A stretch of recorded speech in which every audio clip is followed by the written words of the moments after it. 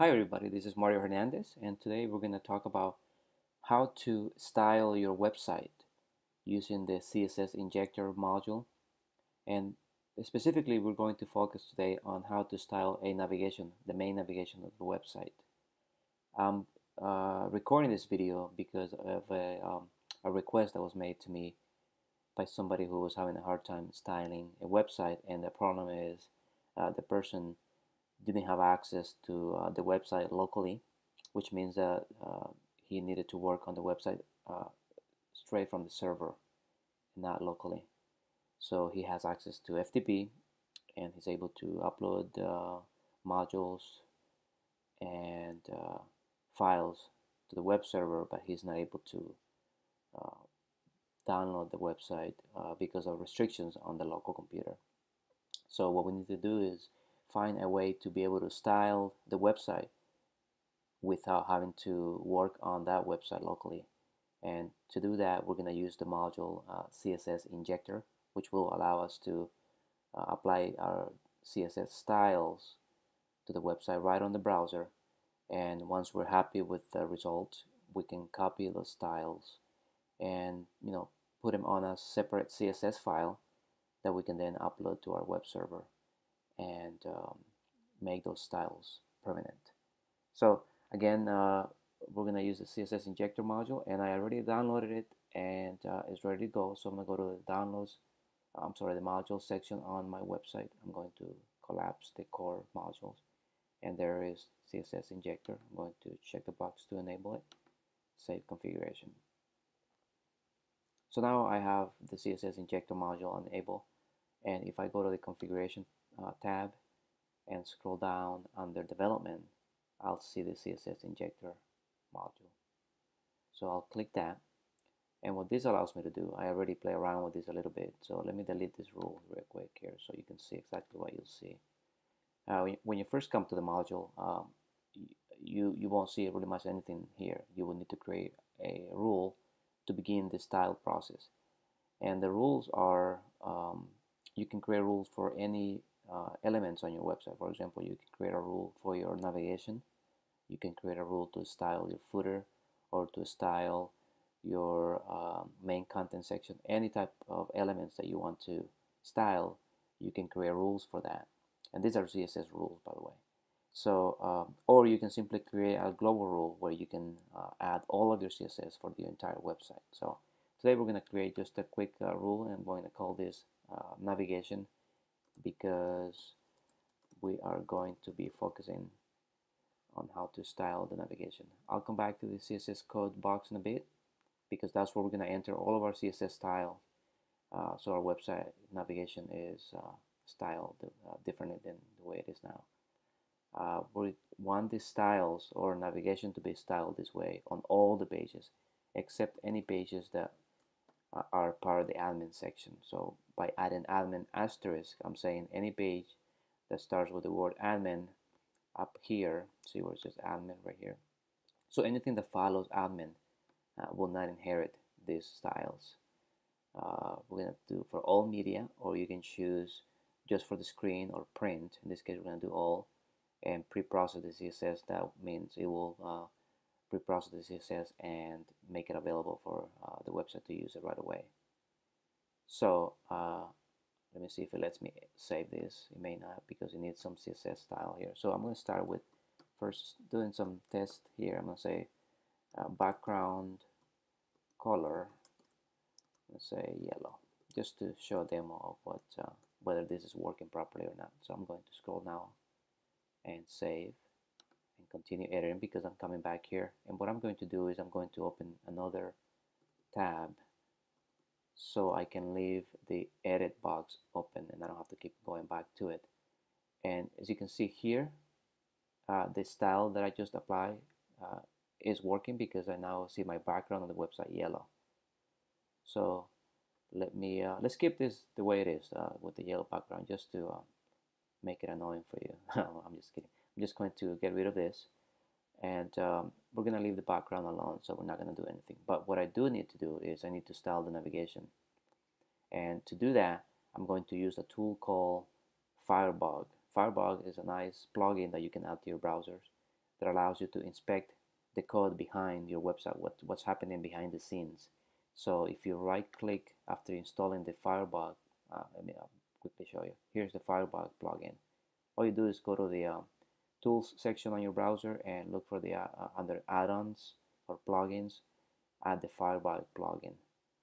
Or you can go, I believe is getfirebug.com, I believe it is. Yes, you can also do it that way, and just click the button that you will see it. Based on which browser you have, it'll show up there. So that's how you can get it. And then you have a nice little icon here that you can click on, and you will see this. Or if you want to specifically focus on one element here, you can right click on the element and click on inspect element with Firebug, and it takes you there. What I want to show you here is how the navigation is put together. The best practices for creating navigations is to put them on an order list UL, and every link element is an list item, and within the list item you'll see the anchor tag which for the link. And as I hover over these list items, you'll see up in the top right here that the things get highlighted based on where I'm hovering over. That tells me that I'm looking at the specific items there. So this is good because I want to see exactly what's happening. So I can see that the UL, the main navigation, has a class of links. So I can use this class. Okay, I'm going to copy that and I go back to the CSS Injector, and let me see if I close this. I wonder if it's going to close it on the other tab. We'll find out. And I'm going to close, start with the class of links. All classes in CSS are targeted by using the dot, and IDs are targeted by using the hashtag. So I'm going to say a background color for the navigation, red. And this is just to show you how you can style the site. So I'm using colors that are not, I wouldn't necessarily use on my design, but I want to show you exactly what's happening. So I save that, and if I refresh, the yellow should go away, and it looks like there are other things that have the classes of links, and that's why you see this red highlighted here.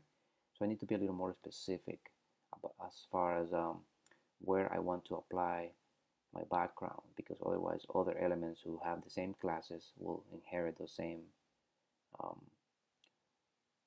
styles. So I can see that the navigation is actually put together on this div right here called with the ID of navigation. So I can actually do that instead. I'm gonna copy that, go to my style, and instead of links, remember it was an ID, so I need to use a hashtag and then navigation, and the same rule, which is background color red. I'm going to save this.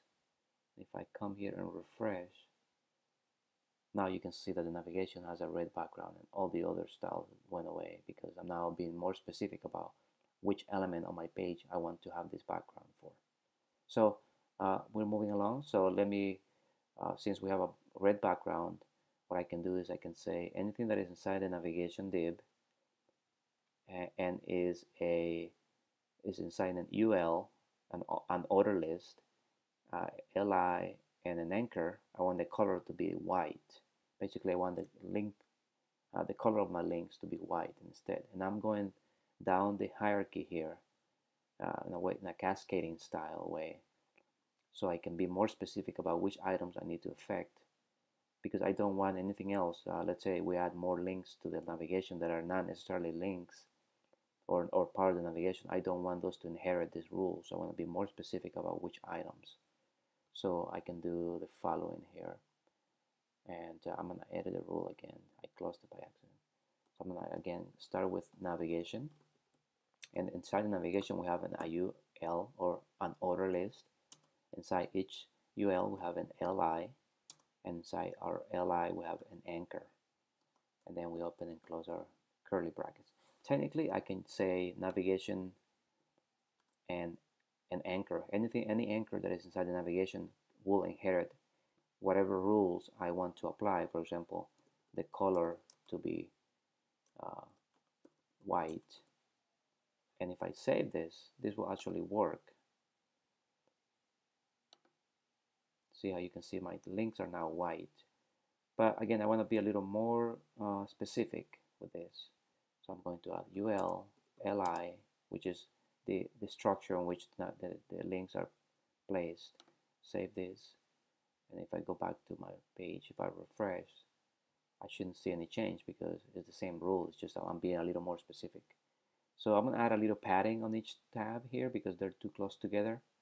So I can do, for the links, I can say padding on the top and the bottom. I don't want any padding. Actually, I do. Let me do 6 pixels on the top and the bottom and 20 pixels on the left and the right. That's how you specify a shorthand way of addressing top, right, bottom, and left rules there for the links. I'm going to go to my page and refresh. Now you can see that items are a little more separated from each other. That gives a little more room to breathe. One thing that I noticed is that the items are very close to the top, so we probably need to bring that a little bit to the bottom. Margin, top, let's do this 10 pixels. I'm sorry, the Spanish came out there. 10 pixels. I'm going to save and continue here, and I'm going to refresh. It didn't take effect, and the reason I believe is because these are not block elements, and thus outside the scope of this presentation. But yeah, it's I probably need to do this under the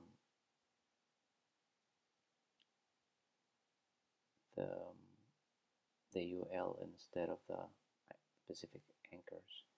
So let me get rid of this here, and instead what I'm going to do is I'm going to say navigation UL. I'm going to give some margin to the UL, so the entire list of ULs, I'm sorry, of links will be pushed down a little bit to give a little more room.